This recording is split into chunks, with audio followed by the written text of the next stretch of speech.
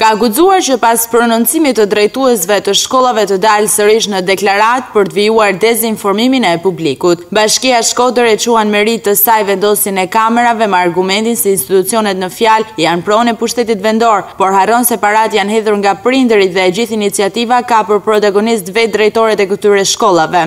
Ndërkohë që në gjimnaze, ku investoi ministria, jo vetëm që bashkia është jashloje, por statistikat e suksesit imagjinar t'ja shes dikuj tjetër dhe jo përmes të tilla deklarata as pak profesionale një komuniteti të tërë. Nisur nga prononcimi disa drejtorëve të shkollave, në lidhje me vendosjen e kamerave të sigurisë në ambientet e shkollave, i rikujtojmë se objektet dhe e gjithë infrastruktura përfshirë dhe mjetet të punës janë pronë e Bashkisë Shkodër dhe pronë e gjithë publikut.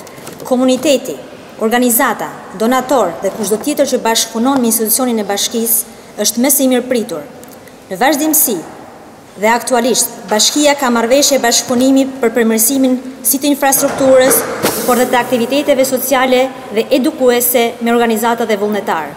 Një sër ndërhyrjesh ne kemi realizuar me partneritet të veçantë me komunitetin, në organizatet e shoqërisë civile, si rikonstruksionin e shkollave, blerje pajisje, blerje dhe furnizim të librave për biblioteka, sistemimin e oborreve të shkollave, furnizimin me ujë të pishëm e tjerë. Bashkia Shkodër, për herë të parë pas 25 vitesh, ka planifikuar një fond për 300.000 lekë të reja nga fondet e saj për furnizim vendosje të kamerave në objektet arsimore.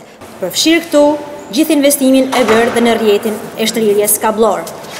Në projektet e buxhetit për vitin 2018 është parashikuar një fond për 800.000 lekë të reja për vazhdimin dhe pajisjen me kamerat sigurisë në përshkollat.